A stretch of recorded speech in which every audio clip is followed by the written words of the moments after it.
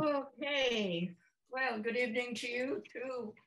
And thank you, Ben and Steve, as well, for the nice introduction and for being back here at the Mug. It's been a long time, and it's great to be back. It's also, I'm really touched to see that one of my classmates from New England College is here from Kentucky, and my daughter in Portland, and my friends from around LA. It's great. I need you, and it's lovely to see you. So I spent the day watching the Dodgers beat the Cincinnati Reds 0-0. I love eight to baseball. 8-0. 8-0. 8-0. Yeah, 0-0, of course. Well, there you go. That cancels that out. All right. You may quote me. No, it's 8-0, and I love baseball. I love baseball because there's always a solution. The game has the beginning, a middle, and end, and it is solved at the end. And this was solved, and it was the Dodgers. And so my first poem, of course, is Night Baseball. It was getting there right after work. It was 2 innings played in the dusk. It was lights coming on in the third. And it was moonrise in the sixth. It was starlight after the game, and walking out of the circle of lights and driving home past bedtime and getting undressed in the dark and watching the game on the ceiling and winning and winning and winning.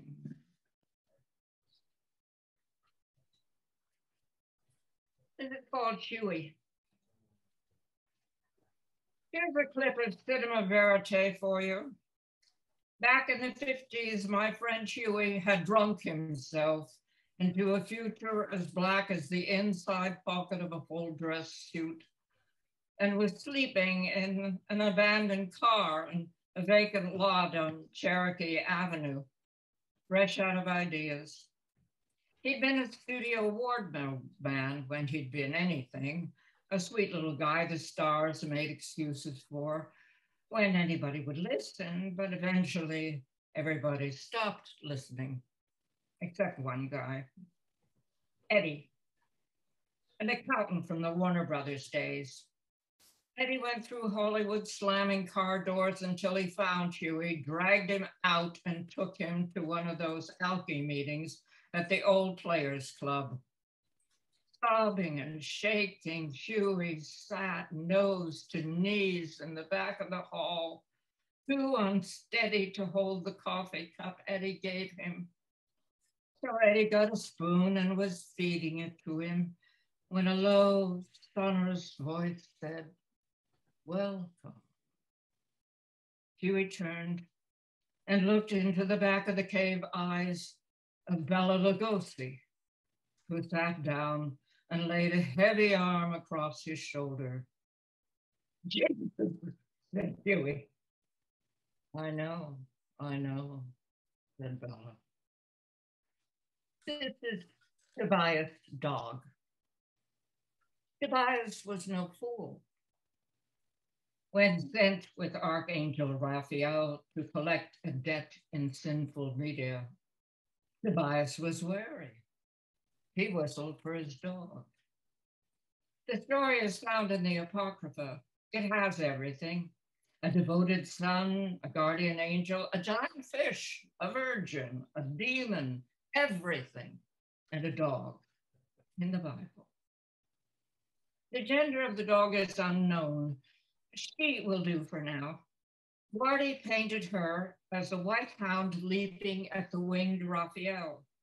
To Lippy, she was the curly-haired mutt, bedraggled, footsore, game.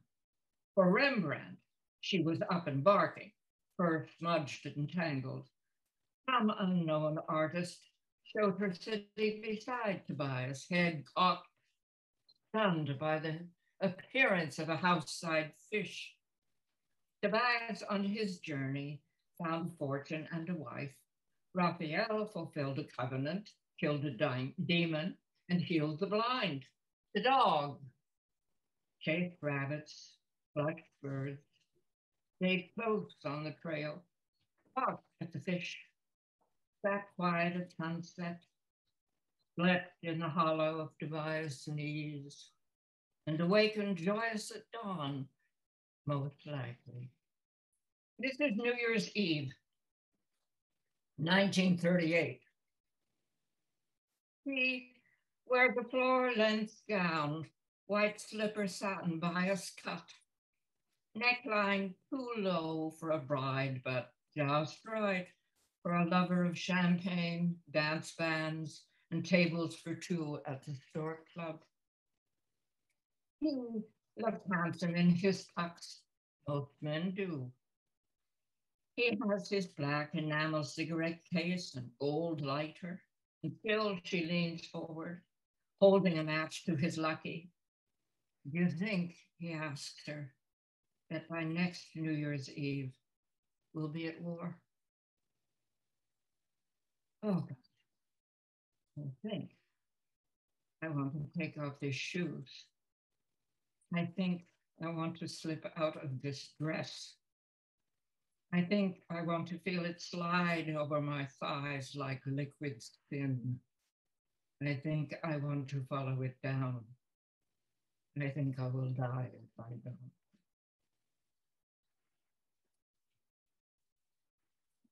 Okay, now we're coming to part of my book that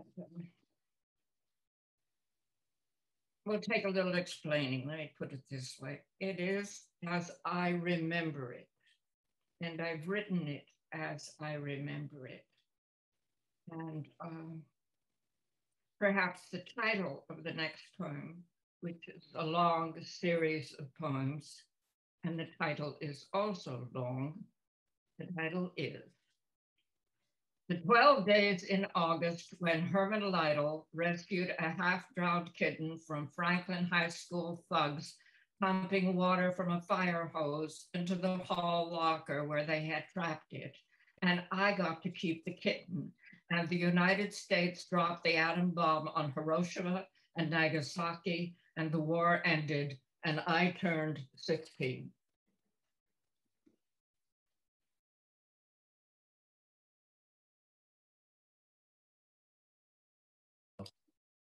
Now I'm just going to give you a few of the days. There are 12 days and a poem for each day, but I'm giving you just a few of the days.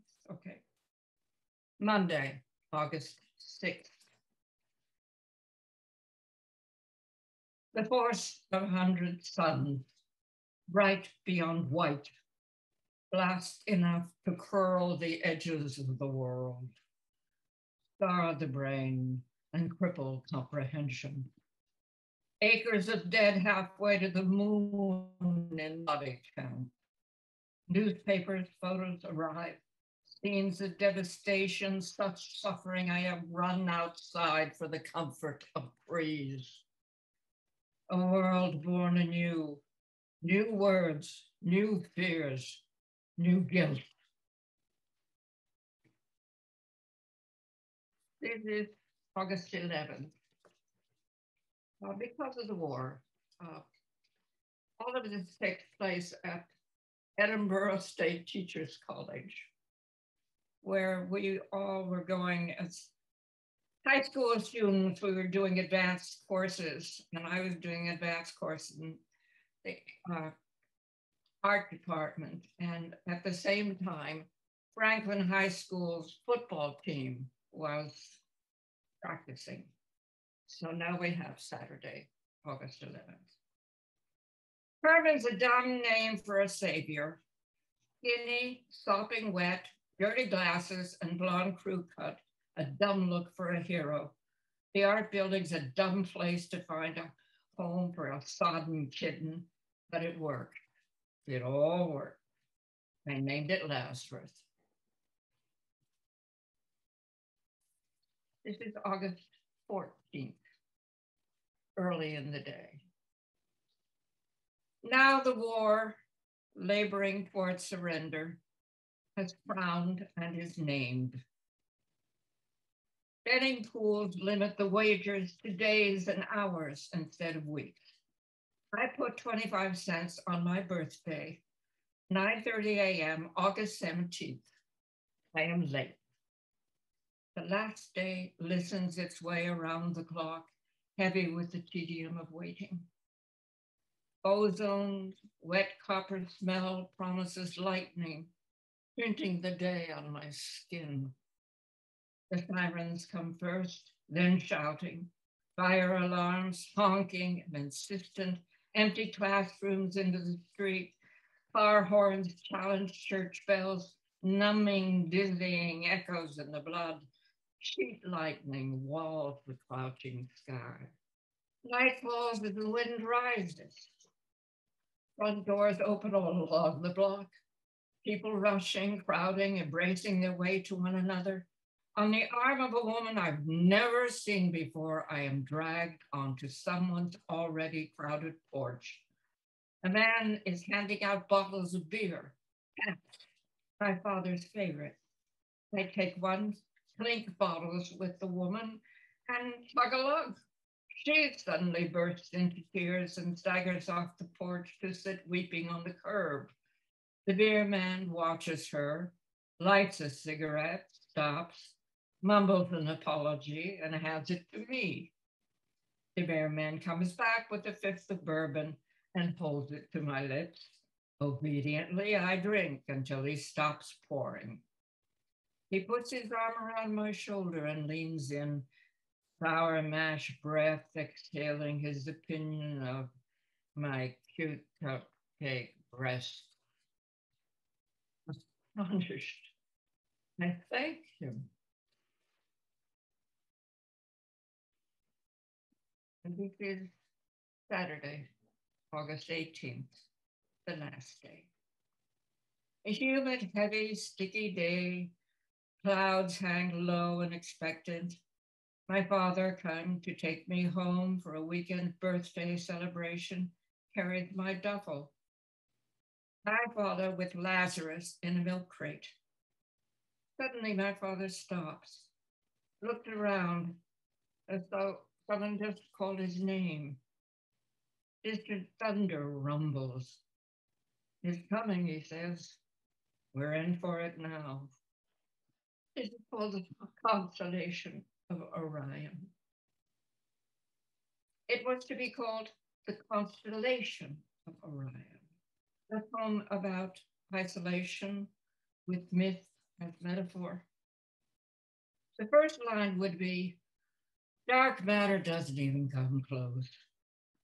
But with accidental accuracy, I tapped out the constellation of Orion. Only Orion seems beyond consolation, separated from his beloved Pleiad Merope. I think of him, his club raised, his belt emblazoned with the brightest of stars, a brilliant globe set in his knee, and none of those glorious jewels of any value to a man alone, a hunter robbed of quarry.